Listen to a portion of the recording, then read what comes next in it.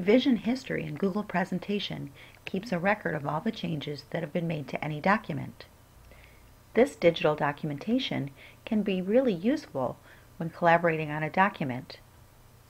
Just select from the File menu, See Revision History, and there's your list of everything that's happened.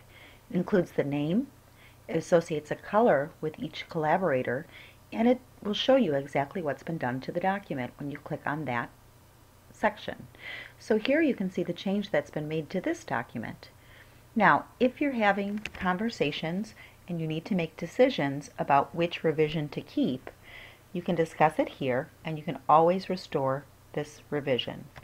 One other helpful way to use this feature is occasionally things are deleted that didn't need to be deleted, and that's all you do is you go back to the time when you know that that object was actually in the presentation and go ahead and restore this revision.